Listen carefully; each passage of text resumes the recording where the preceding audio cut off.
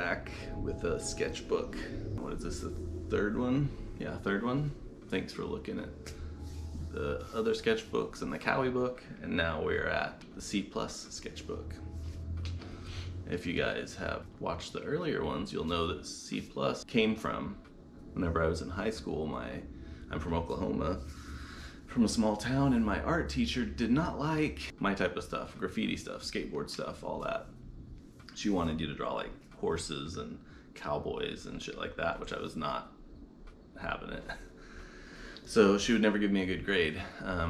She would usually give me a C+, like a 78, 77, 78.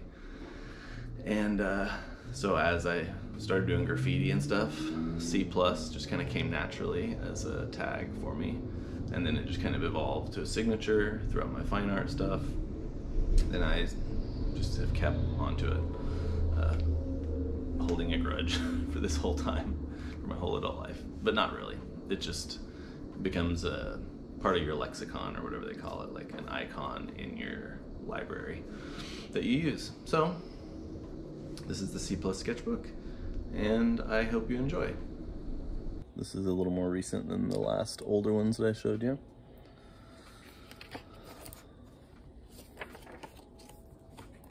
Tried a little different layout with these. So this is some more of that CK is Dead from earlier. I talked about it on one of the other videos, but whenever I was a painter and I was trying to sell artwork, I could never sell anything, so I would give a lot to people, and people would go, "Oh man, once you're dead, this is gonna be worth a lot." I was like, "Oh, well, that's a jerk thing to say. Why isn't it worth a lot now?" So I was like, you know what? If I'm dead now, CK is dead. Shouldn't it be worth a lot now? And it didn't work, but I thought I'd give it a try. And here's someone's nose, a nice modern house, landscape. Here's another modern house. Wish I could build one, but drawing them will have to do. Here's one of my old living room. You got a TV, an old painting, another painting, calendar, a light. Basic living room stuff. This one was kind of inspired by Tom Kundig, by Olson Kundig, a great architecture firm here in Seattle.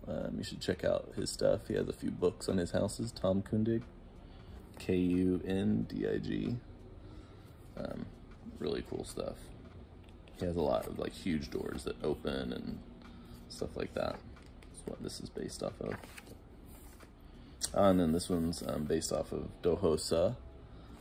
Right here, if you're an artist that does a lot of work in silk, just amazing. Like, he recreated his whole apartment in, I think, Korea and New York City, fully out of silk, like 3-dimensional, unbelievable, gorgeous stuff.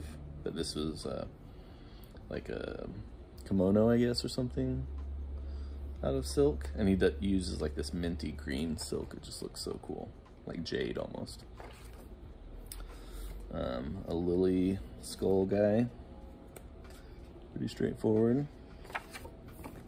So this one was kind of inspired by Barry McGee, a graffiti artist, also went by Twist. Loved his stuff. He did a lot of stuff with bottles and things like that, so this was kind of inspired off of his.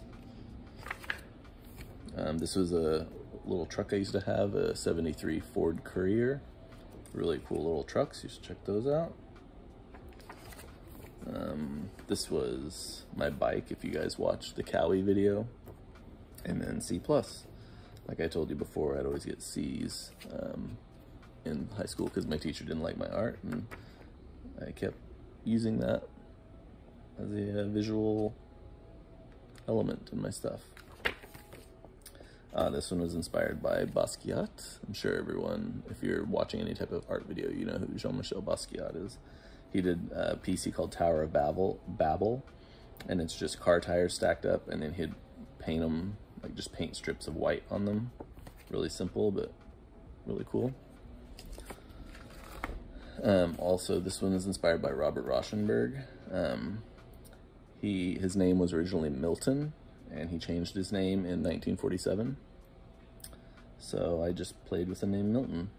And I feel like I remember there being something else in here. Oh, C+, I think. I can see it. There's a C. I don't know, maybe not. Maybe I'm losing it. But I do remember I thought I had hid something else in there, and now it's hidden so well I can't find it. Loveless, this is my mother's maiden name. And I always just thought it's such a cool name. But anytime I put it on stuff, I feel like people are going to think I'm very emo or something like that. And then this one, I got finished reading Barfly by Bukowski. And just kind of wanted to recreate one of the scenes. And this is just some bar that he's in there. People are eating. And then to the end, we started off with the clean golden CK's dead bullet. Well, now he's definitely dead because it's got blood all over it. So now my stuff's gotta be worth a whole bunch, right? And that's it. So thanks for checking it out. And we'll see you guys next time. All right, that was the C+ sketchbook. Lilybomb.com. Get yourself a little something something. And yeah, let me know if you like these or not, and I'll keep doing them. Please like and subscribe, and let's build this channel up because it is not anything right now. Oh man. Thank you for checking it out. See y'all.